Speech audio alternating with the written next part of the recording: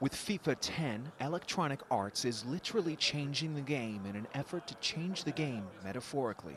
The FIFA soccer franchise is one of the games manufacturer's most successful titles. But following a fiscal year that ended with a net loss of more than $1 billion for the company, continued success is crucial. This time around, the game's designers say they've been placing a new emphasis on listening to feedback from consumers.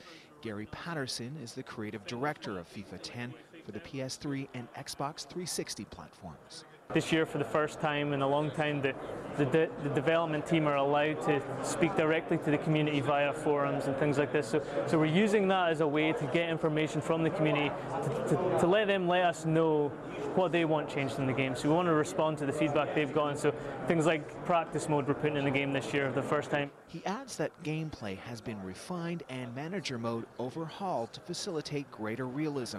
EA Sports president Peter Moore explains that online interactivity is also becoming more of a priority. Video gaming used to be either you versus your console in your bedroom, or then it was you and I on the couch in split screen sometimes. Now it's tens of millions of people playing all around the world, connected by their broadband connection and a wireless network in most instances, and off they go and they have a full competitive environment regardless of whether you're in the same country or time zone. This growing emphasis on dynamic interactivity also means the games themselves can be updated.